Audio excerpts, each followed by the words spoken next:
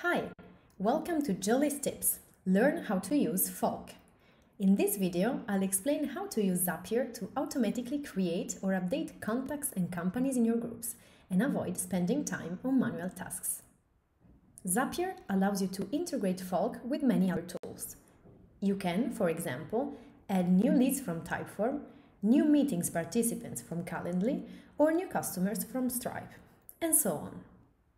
In this video, we'll learn how to add leads who register on your landing page through a form like Typeform, Webflow, or any other. First, log in into your Zapier account. Then, click on Create Zap. For each Zap, you will have to first choose the trigger. This is the starting event from your source. In this case, we will choose Typeform. This event will start your Zap and then trigger the action into Folk. Here, the event will be a new form entry, so that every time a form is submitted, it triggers a new contact created in Folk.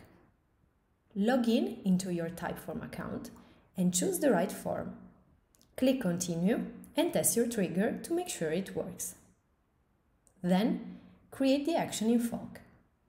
It will be the event your Zap will perform after it starts. Here, the event will be Create Person.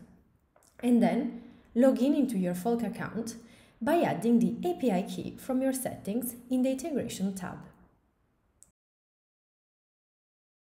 Now, you can set up your action. Pick the group in Folk where you want to add these new contacts and match your Typeform fields with Folk fields to create the contacts with the relevant data. For custom data, make sure to first create the corresponding custom fields in your Folk group. Click Continue and test your action. Once done, you are ready to publish your Zap. The integration will be immediate. If you want to update existing contacts in Folk, you have to follow very similar steps by choosing a trigger and then the action. For the action, you'll have to create two actions. The first one will be Find Person to identify the contact in Folk. And then the second action will be Update Person to update the contact with the new data from your source. Make sure to use the Folk contact ID to identify the contact in the update action. If you wish to create or update companies instead of people, the process to follow is exactly the same.